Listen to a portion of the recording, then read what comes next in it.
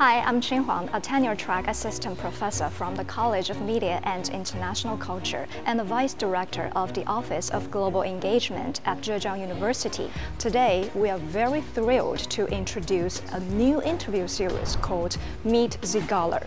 In this series, Z stands for Zhejiang University, and Z-Cholar represents the exceptional scholars from our university.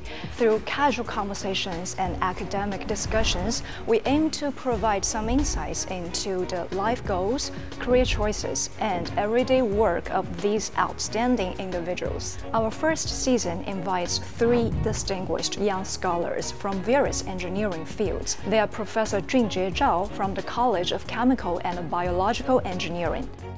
Right now in our lab, we are creating different functional materials that have all the pore size, can be used for separating small molecules, for example CO2.